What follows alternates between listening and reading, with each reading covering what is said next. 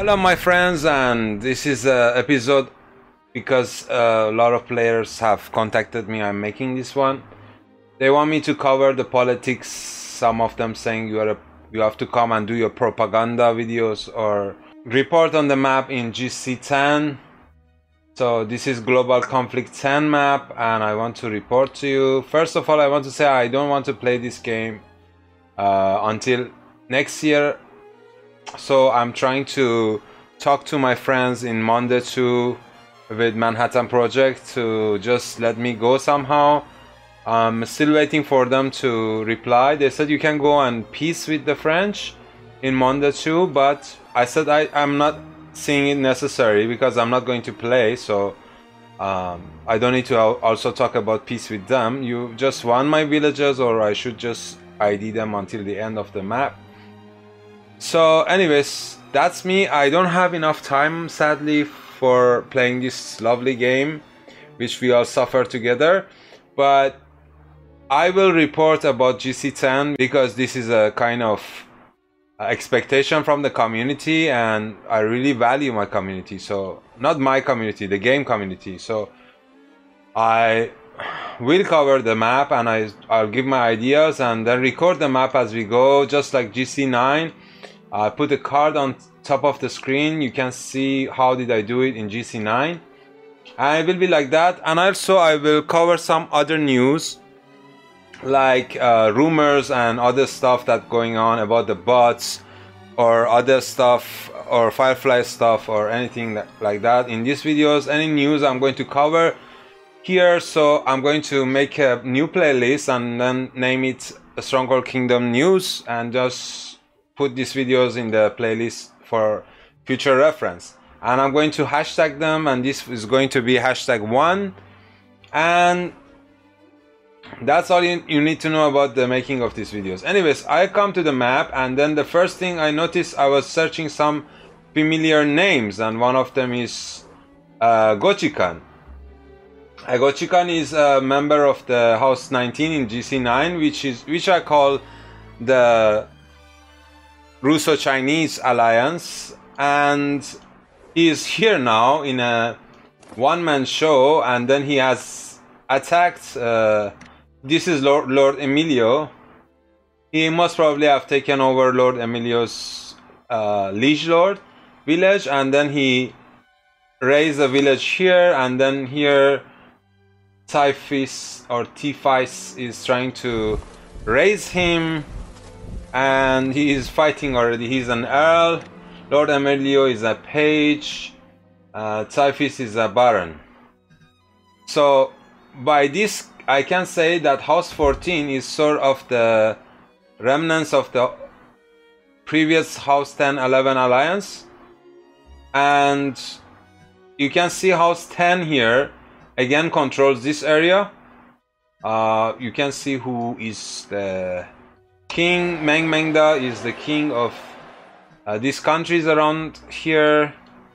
This Tashkent, this Dushanbe, and Mengmengda is the duchess. So again, their plan is the same. They have taken over Central Asia, a lot of land around here, and then they have taken over China from there. Soon China will be black. So House 10 is the sort of official. Shinka is also here. Homeland Defense is here. This is the previous House 19 people here doing the same thing. And of course, when you are successful in a map, you want to do it again. Then here we have the Russians in House 1. Obviously they love the color. It's very the color is very like Soviet, so they like it. And Uywater Strong this time is leading House 1. This is mostly Russians. I can go to this faction and you can see a lot of them here. This is Eastern Roman Empire. I know his name. I am not very familiar with the other names, but like you can see Russian flags, and of course Cyrillic is written here. Then we're going to see who is in Americas. They're just to themselves. Is Dylan A anarchy. So America is taken by anarchy. Aromes is sort of anarchy architects and anyways, here where I am is controlled by House 12, not any other place. You can see them in the map. Australia is green in the farmers, and the name of the factions in the house is, hey, come on. The name of the faction is Australia of H4 Defense. So the farmers are in Australia. This is the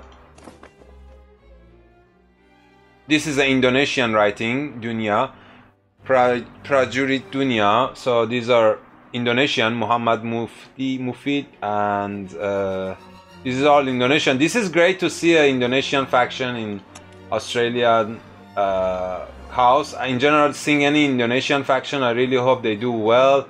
Indonesian have a very huge population, and of course a very strong gamer base. They're very good people and lovely people. Then we have here in India, who is these people? Let's see who controls India. Okay, let's see who is in this. Who controls the king seat? Merlin N is controlling the king seat. I don't think he is an Indian, but I think he just popped here, and he's going to have problem with the locals, obviously, unless he make a deal with them. They control all these areas, Bangladesh. So India is here. Then you can see Brazil and South America is in the hands of House 10 and House 1, which I think they are going to have no problems coexisting with each other. They are doing the same thing in GC9. And then let's see who is in House 15. Life is Life. La la la la la. And then Koinki Life faction. I don't know about these people. This is a familiar name. Let's see if I can find a familiar name here. Maybe new accounts for old gamers. I'm not sure. Look at these guys. Okay, this is a very disturbing picture here. And so that's House 15. And then House 1, the last game normally French like this color, but I'm not sure who is now. Here I'm King PR. King PR is a known player. 101 USP is a Russian, I think. Yeah, there's another Russian here, so it must be mix. King PR is the Marshal. Homeland Defense 2 is here. So this is a extension of House 1, I think, it seems. So House 14 is actually surrounded by players who don't like them. They are very marginalized, and I don't think they can put up a show in this map. Then that's the major houses. Who is in Japan? Newton. Okay. Magellan.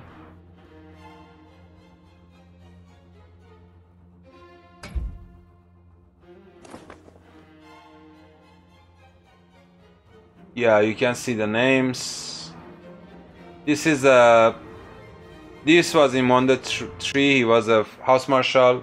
Fernando. I think he's a Spanish guy. Let's see where he spawned.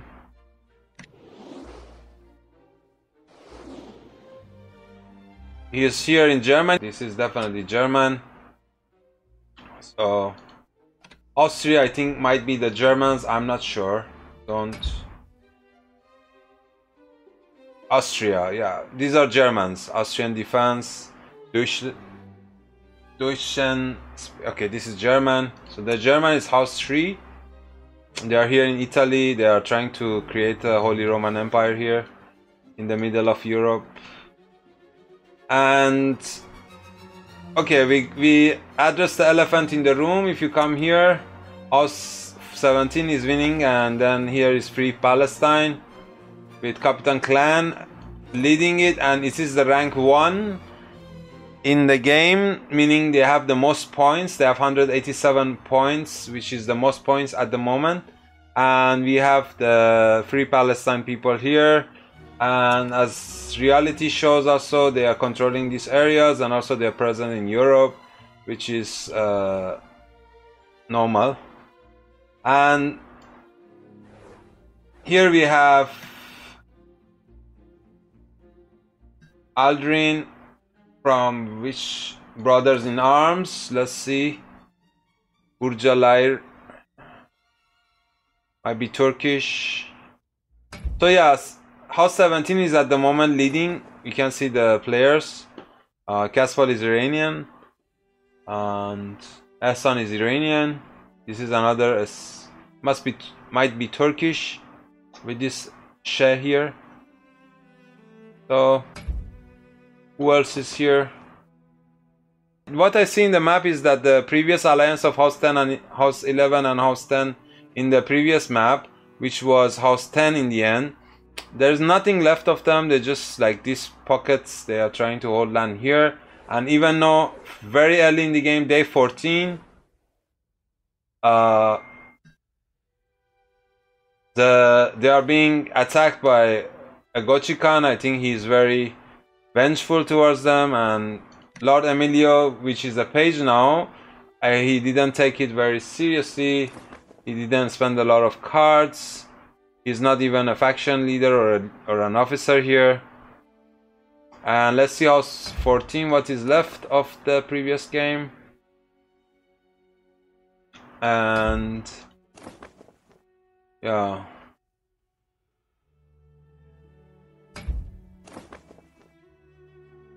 And here we have the rest. So my previous faction leader, let's search and see where he is. This is Said Hossein. My previous faction leader is here in Brazil, and then he's not in a house. So who is the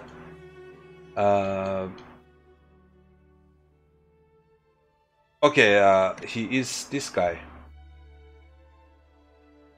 Okay, so he is with Russians. Okay, that's interesting. He's okay, so that's good to know. My previous guy is with his. I think he has solved his problem with his former enemies, and or maybe he was being friendly with them as well before, so they don't care about him in this map. House 11 here is just small house controlling Sweden at the moment. So the only war that I'm sure is happening is a war between Agothikan and House 14.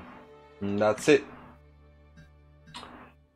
And also another update in the news, I heard a rumor about some other players who are really upset with Firefly.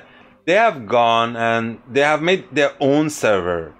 I just heard it. I haven't seen anything yet, but that's the rumors, and I want to dig more on that. Hopefully I can find what's going on and then let you know as well.